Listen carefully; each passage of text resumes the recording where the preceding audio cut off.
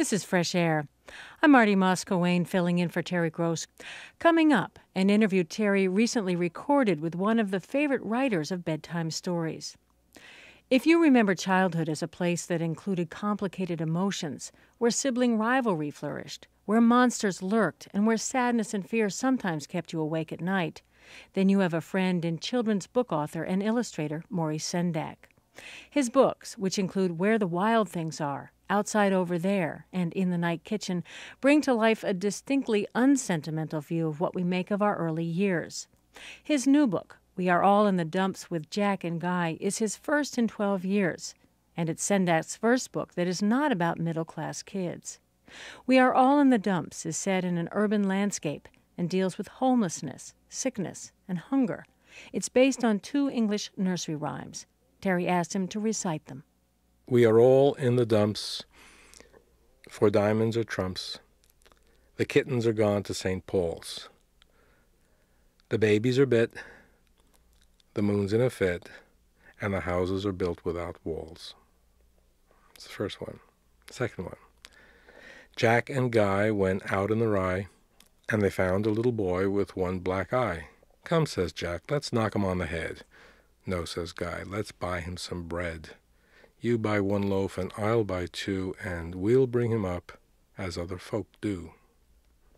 The first rhyme that you recited, I wouldn't have known what to make of it. I'd have to say it wouldn't have made any sense to me. You want to recite it one more time? Sure. Well, see, there are clues in it for an illustrator. We are all in the dumps for diamonds or trumps. The kittens are gone to St. Paul's. The babies are bit, the moon's in a fit, and the houses are built without walls. Now, I think it's extraordinarily beautiful poetry, but it's like haiku. What does it mean? Well, I'm faced with a bridge game, diamonds or trumps. That means somewhere in this book somebody's playing bridge. Not being a card player, that doesn't turn me on, so I had to learn how to play bridge. The moon's in a fit. You have to figure out why the moon is in a fit. What does it mean? The kittens are gone to St. Paul's. I mean, what does St. Paul's mean to American children primarily? And then the astonishing, extraordinary line, the houses are built without walls. I mean, that's what moved me all these years to make this work for me. So what did that come to mean to you, the houses are built without walls? It meant, finally, kids who have no place to live. This really started back in Los Angeles, or at least one detail, and a significant one began in Los Angeles years ago. I was working on an opera, the LA Opera, and we came home late from a rehearsal, and I was driven back to my hotel, and we passed down some very, very posh streets in Beverly Hills. Maybe it was Rodeo Drive, but I couldn't swear to it. And there, past midnight, on the street, in this posh section of town, was just a dilapidated, ruined cardboard box with 2 dirty, naked kids' feet sticking out. The juxtaposition was astonishing.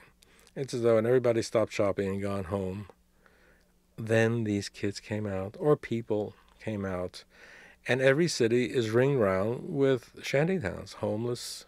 We all know that. We have it in New York. We have it in every major metropolis in this country. But it astonished me to see that juxtaposition. I got interested, and I got a book on Rio de Janeiro, and discovered that there is a ringed round, well-known shantytown, kids' town around the city. And kids are abandoned there. Little girls sold into prostitution, little boys run away from being abused at home, and they make their own cities, and they're as cruel to each other as any adults can be, and their lives are very, very brief. And they live in tin cans and cardboard houses and rag huts. And I suddenly began to see what dumps is. We are all in the dumps. Back in the 60s, that, of course, meant, if you're in therapy, dumps means you're in a depression, which is probably why I couldn't make anything sound out of it back then. Now dumps literally means the world. We are all in the dumps is really well describes events around the world at this point. Your new book deals with some real world fears like homelessness and being scared by what could happen to you as a kid now.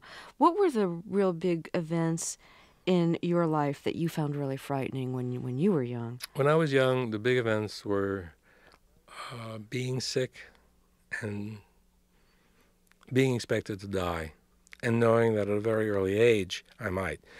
This was spoken. My parents were very indiscreet. My parents came from a foreign country. They were immigrants. They didn't know about Freud. They didn't know about what to say or not to say in front of children.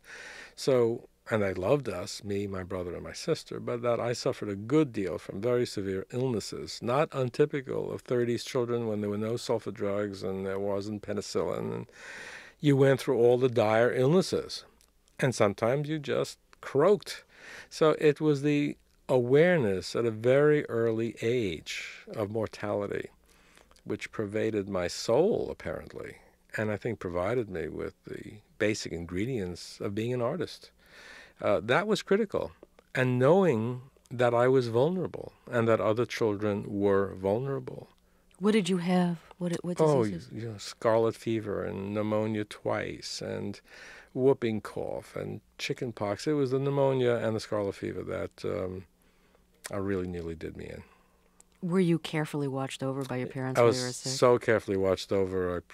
They practically killed me with watching over me. So I was delicate. I was very delicate. And was not allowed to participate in street games. And so that a lot of my early childhood was immediately spent in inventing and imagining. And happily I had superb, and still have, thank God, siblings.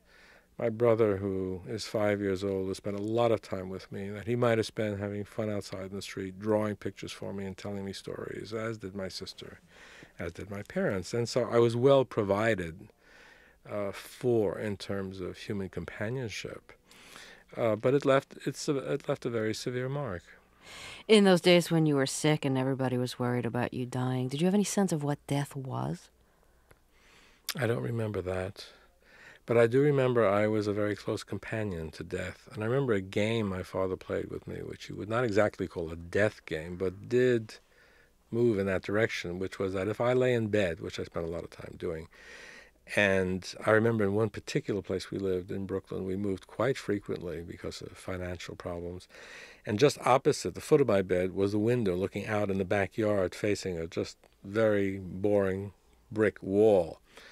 And he said, if you looked and didn't blink, if you saw an angel, you'd be a very, very lucky child. And so I did that frequently. And of course I would always blink because it hurt not to blink. And then you didn't see it, and he'd say, well, you blinked, didn't you? And I say, yes. And I remember once I didn't blink, and I saw it. Or I imagined I saw it, but the memory of it is so vivid I could even describe it to you. Would you? Well, I was lying in the bed, obviously, staring out the window, my eyelids aching, my eyes aching, staring, and something very large, almost like a dirigible. But it wasn't a dirigible because it was right past my window. It was a slow-moving angel. She, he, whatever, moved very gracefully and slowly, coming from left, going across to right, not turning to observe me at all.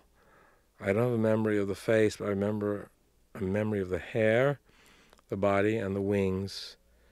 It took my breath away. It just moved so slowly that I could examine it quite minutely. And then I shrieked and hollered, and my father came in, and I said, I saw it. And he said, I was a very lucky kid.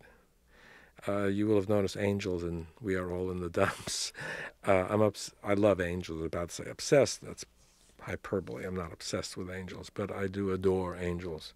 I've never drawn them in a book, and they do appear in the new book, primarily because so many people have died recently that I have populated my book with their spirits floating around. And they're all reading the New York Times, because I can't imagine. Even up there, you got to figure out what's going on every day. So when you saw the angel, did you think that was a sign that you were going to live, or that something wonderful was going to happen? I think it put me in alliance with death things, with important things. I can't really describe it. I really can't tell you what it meant. It was a very internal feeling, but it came out of such a complex awareness as a child of the fragility of life. There is a story which I can't prove, but I was told that at a very early age my parents dressed me.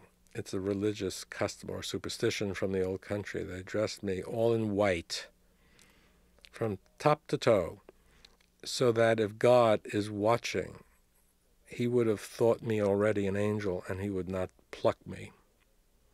And I wouldn't die, in other words. I would be a fraudulent angel. This is a superstition, and it does occur in old villages in the old country. I don't know that it happened to me. But it's significant that it was a family story, so that it told me how forcefully they were concerned about me. Did you see your parents as being really capable parents who could help fend off death or fend off whatever other problems that you had? No, because they were so vulnerable to problems. They caved in on problems all the time. So I did not see them. And this is not a criticism of them. Their lives were extremely hard. But no, I did not see them that way. Now, they were from Poland? They were from Poland, yeah. And they fled before World War I? Yes, they did. Just before World War I. They didn't flee. My father left on a lark. Oh, well, what was that? He had no cause to come here. My grandfather was a rabbi. He was the youngest son, and he was obviously the spoiled younger son of my grandmother. And he actually fell in love with a young woman. And it became a little bit scandalous, and she was put on a boat and shipped off to America. And he sulked and pouted and got money out of his siblings and got on another boat to follow her here. And his family was appalled at his behavior. Because of that trivial behavior, he was the only survivor of his entire family.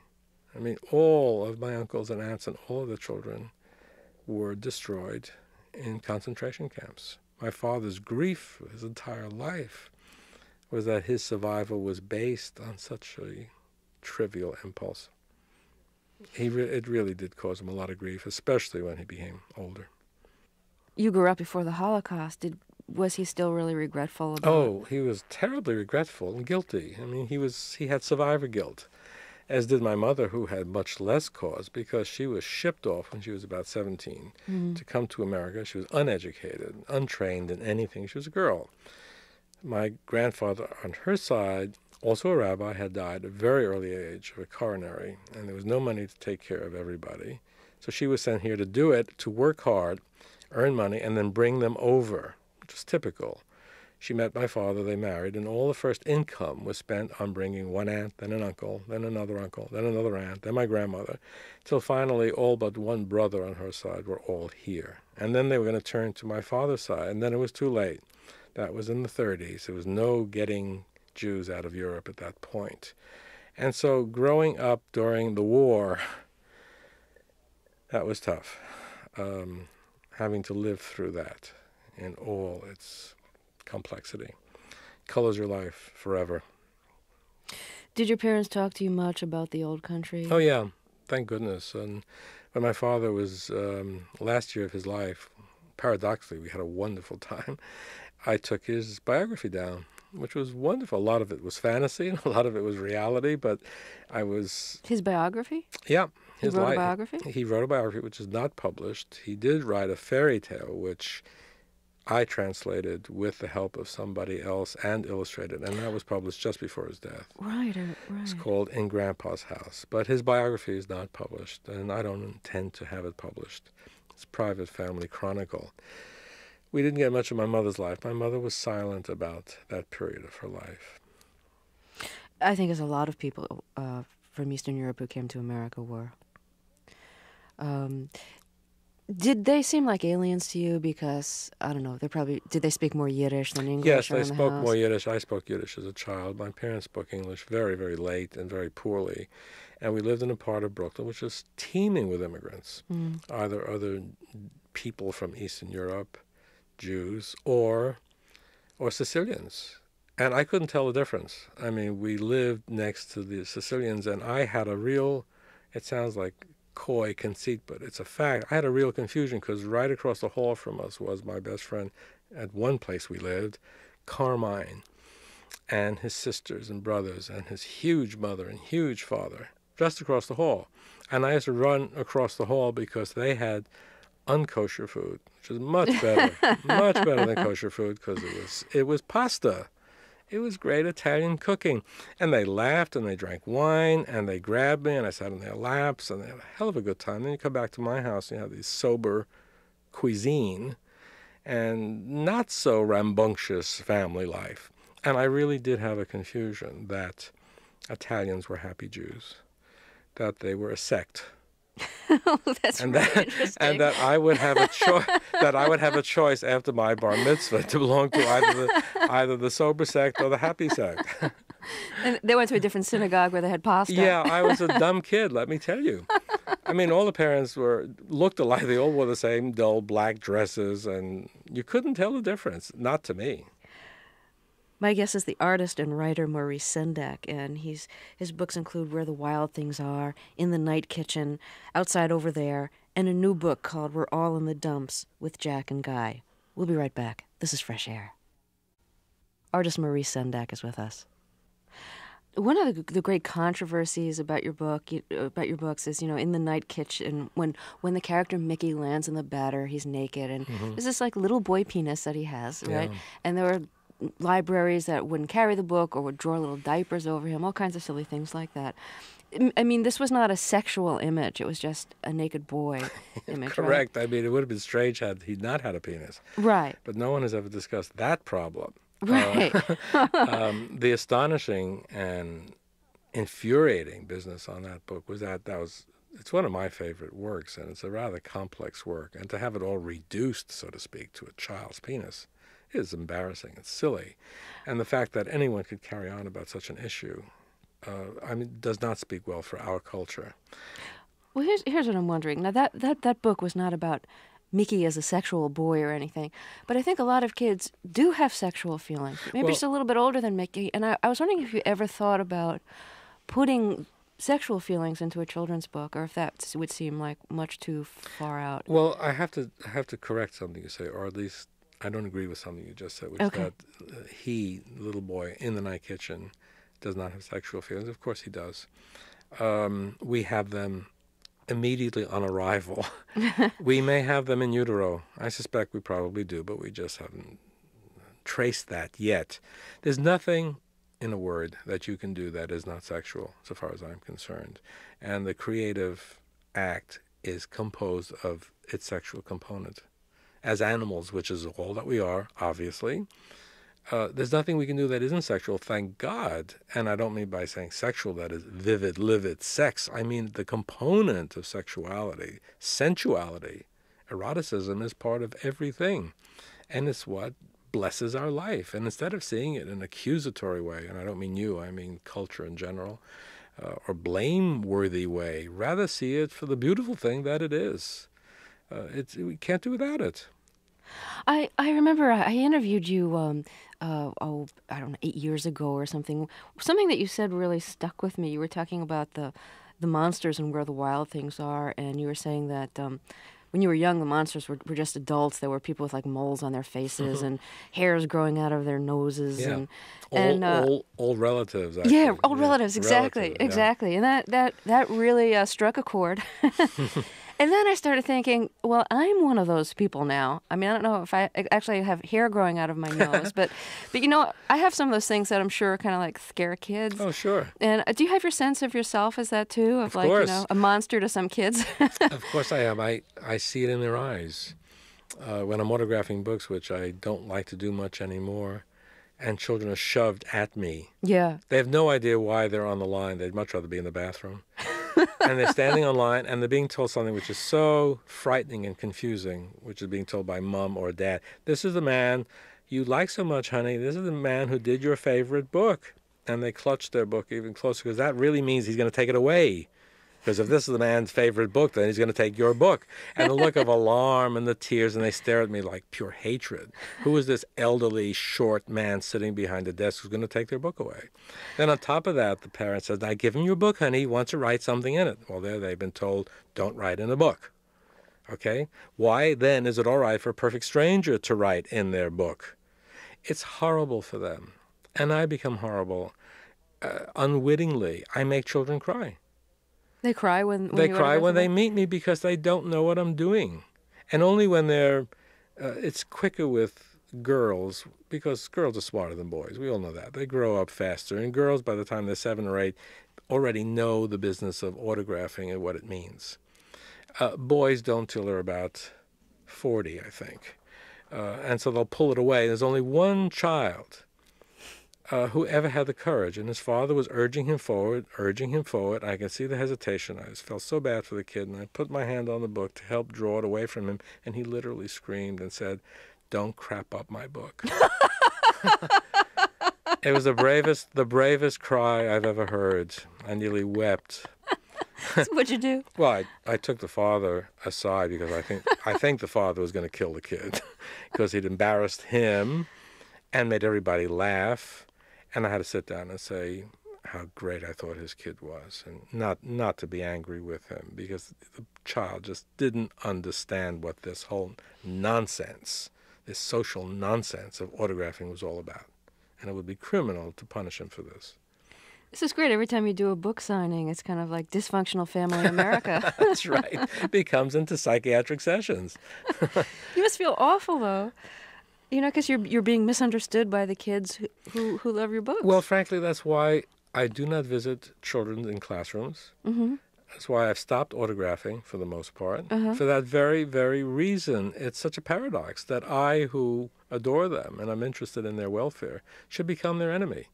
It's only because it's set up that way. If I'm to visit a school, they're all warned, threatened, and browbeaten for 3 days before I get there. Now I want all of you to be nice, and you must raise your hand, and I want everyone to go to the bathroom before Mr. Sendak comes. I mean, their lives are ruined. So why should I be the person who does that to them? Oh. Maurice Sendak's new book is We Are All in the Dumps with Jack and Guy. He is also the founder and artistic director of the Night Kitchen Theater Company. This is Fresh Air.